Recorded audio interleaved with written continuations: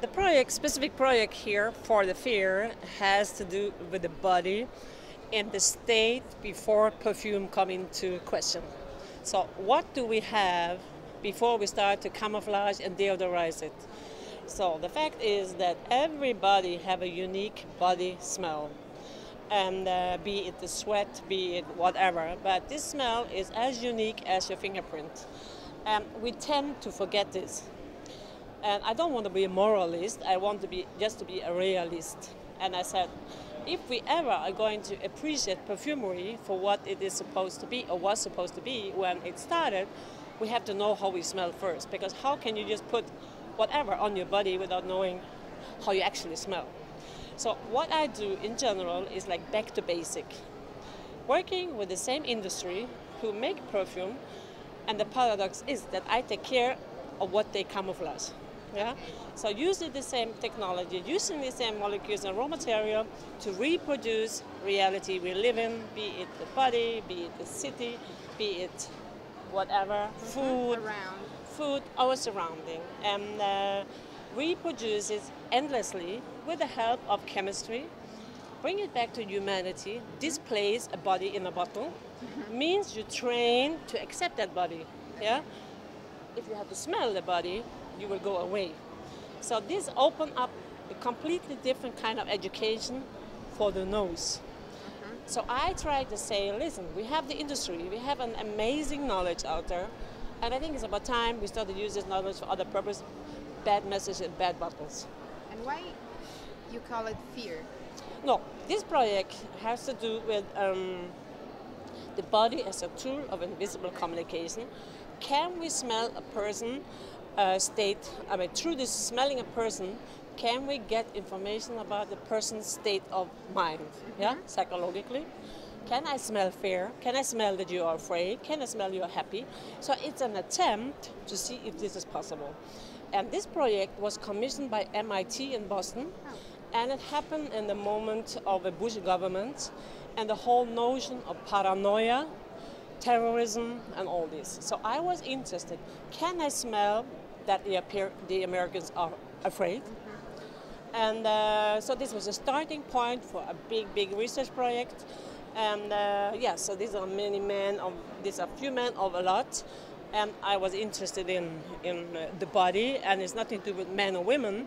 But here I choose men because men sweat more, and because as a man dare to go into situation more extreme than women. So I was interested in extremes.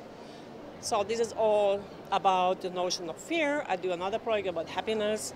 So it's not just that I'm into that. And it's not about a perfume you put on your body and then you get afraid. This is not commercial, yeah?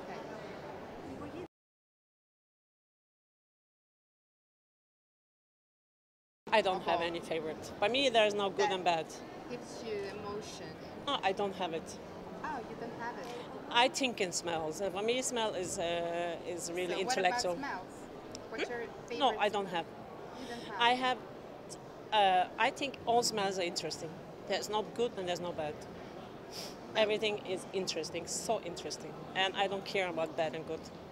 And this is what makes me so different. But I needed 7 years to get there. Okay. So it's a training.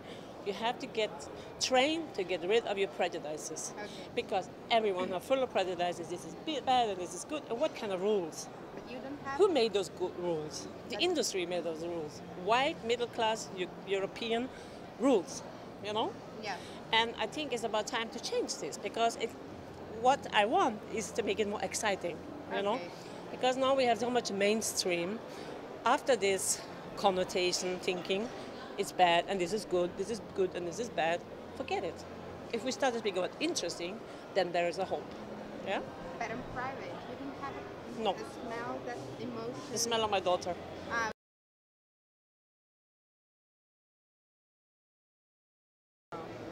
I do it all the time.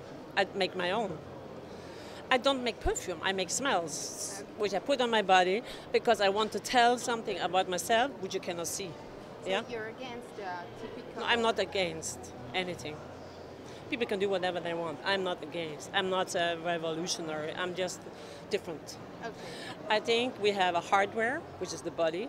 We have software, which is the senses. And I think we should start to train all the software, not only this one. Okay. Both This of is them. all I say. Okay. Nose is the most important. Thank you so much. Because without breathing, you die. Okay. You can walk around and you have a nice life, but the moment you stop breathing, you're dead.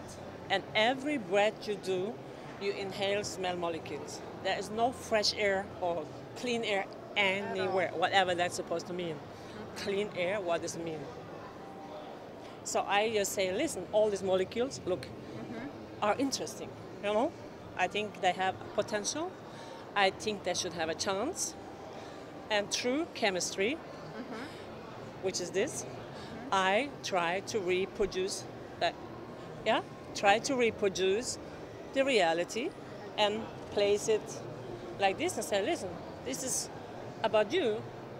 You know, I cannot see it, but no, I get it in through the nose. I understand you differently. Yeah. Thank Okay. you so much. Too much.